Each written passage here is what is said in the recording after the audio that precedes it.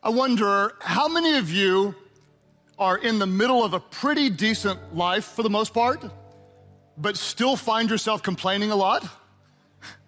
Why is that? That our lives can be pretty special most of the time, and our minds can drift to the things that we don't like or the things we want to complain about. What do we know about our minds? Our mind is a battlefield, and most of life's battles are won or lost in the mind. In other words, the life that we have in so many different aspects is a result of the thoughts that we think. What comes into your mind tends to come out in your life. If you have a negative mind, it's almost impossible to have a positive life when your mind is consumed with negative thoughts. I want to review today, as we start our message on my book, Winning the War in Your Mind, I want to review a key thought from 2 Corinthians chapter 10, verses 3 through 5. When the Apostle Paul said this, he said, "For though we live in the world, we do not wage war as the world does. The weapons we fight with are not the weapons of the world. On the contrary, our weapons, they have divine power to demolish strongholds." What is a stronghold? It's a wrong pattern of thinking. Many of us are held hostage by the lies that we believe. He says, we demolish arguments and every pretension that sets itself up against the knowledge of God. And we take captive. Somebody say, we take captive.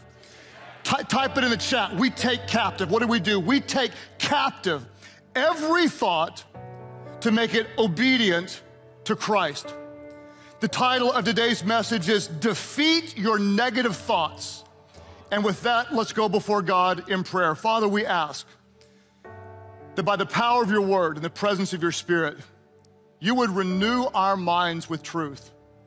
Demolish every stronghold, every argument, every pretension in our minds, God, that sets itself up against the knowledge of truth.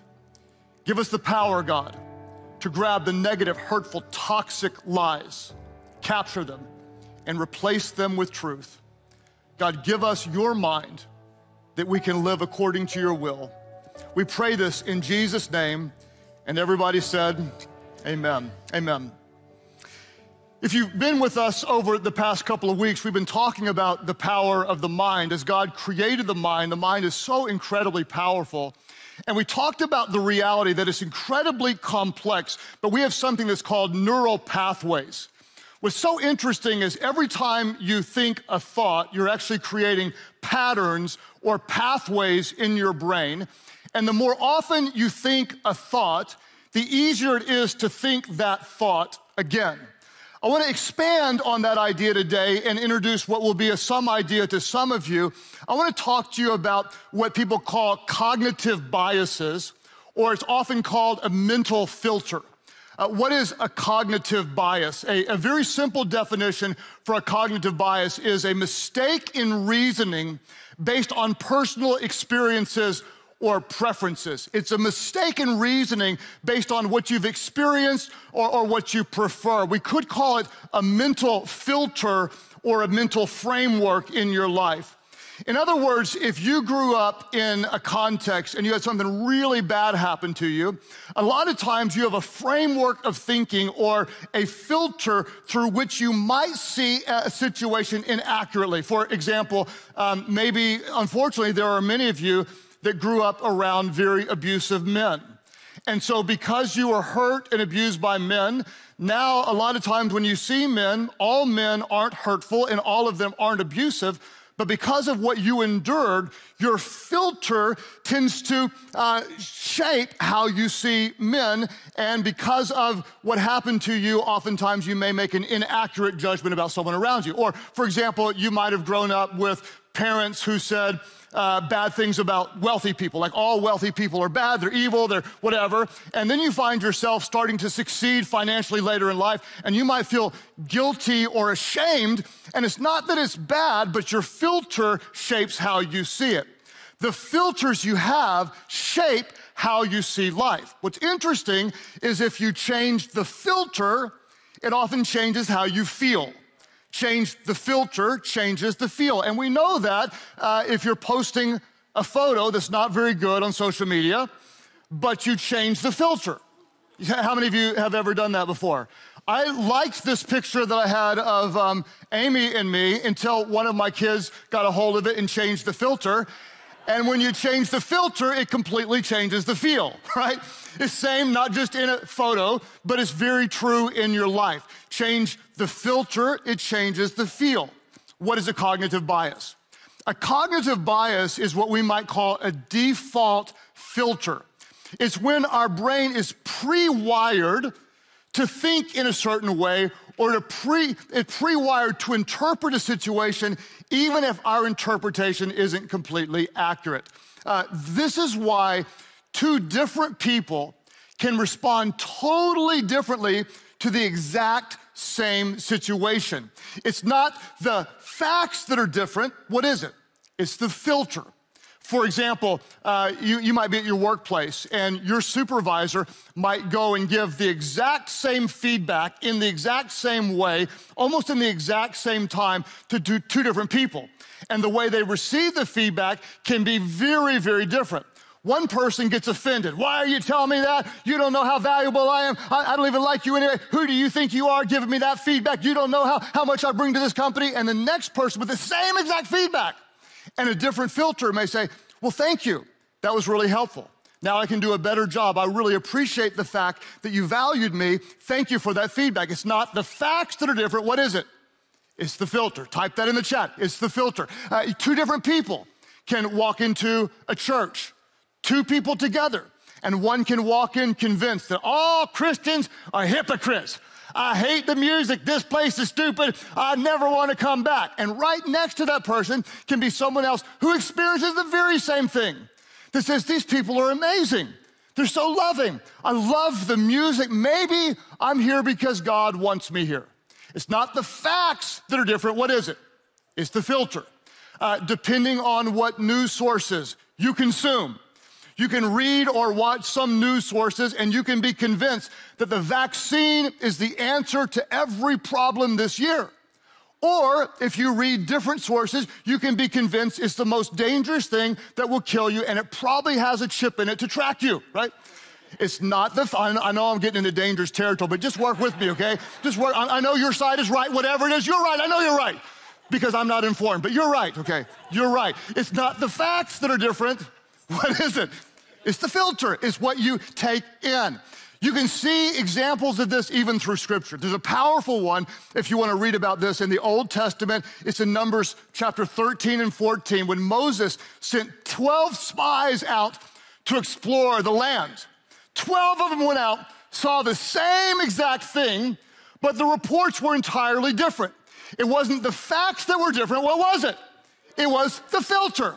2 of them came back and said, oh my gosh, it's beautiful, it's amazing, it's perfect. God has given us this, let's go take the land. 10 came back, which is funny to me, that it was 10 out of 12 that were negative. Almost perhaps representative of hopefully not our church, but a lot of places out there where it's way more easy to be negative, afraid, and critical than it is to fight for a positive attitude. 10 came back and said, this is dangerous. The land devours people, which is really funny. The land devours people, and they're giants, and we are like grasshoppers in their eyes. What I promise you is nobody went up and interviewed one of these giants. What happened is their filter changed their perception of how they felt, and they felt like grasshoppers in the eyes of everyone else. It wasn't the facts that were different. What was it? It was the filter. But it's not just the filter that matters. It's also the frame. You can be in the very same situation, and how you frame something determines how you see it. And I want to give you a tool that I've worked with my counselor on that's called reframing. Let's adapt a tool called reframing, and I'm going to give you a simple definition of reframing. What does it mean to reframe a situation or reframe a relationship? Reframing is creating a different way of looking at a situation or relationship by changing its meaning.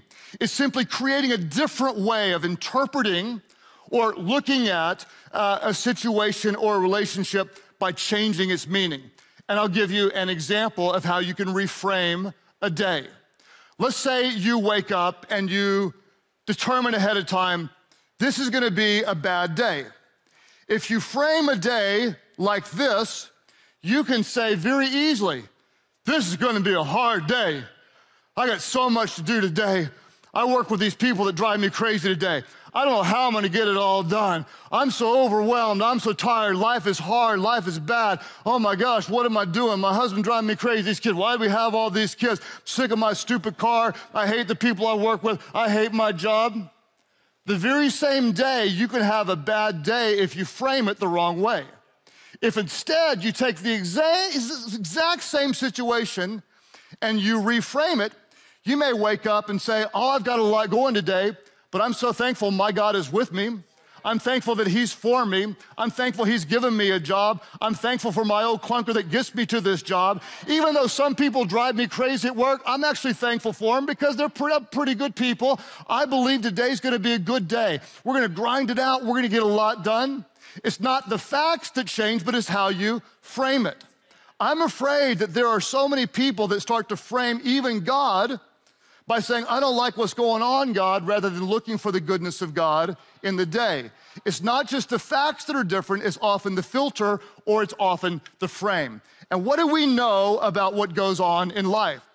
You can't control what happens to you, but you can control how you frame it. You can't control what happens to you, but the good news is, you can control how you frame it. What I want to do is slow this down for just a moment and ask you to think about your life right now. Think even about the expectations that you often have in your mind. And I wonder how many of you wanted something in life, but right now you're experiencing the opposite.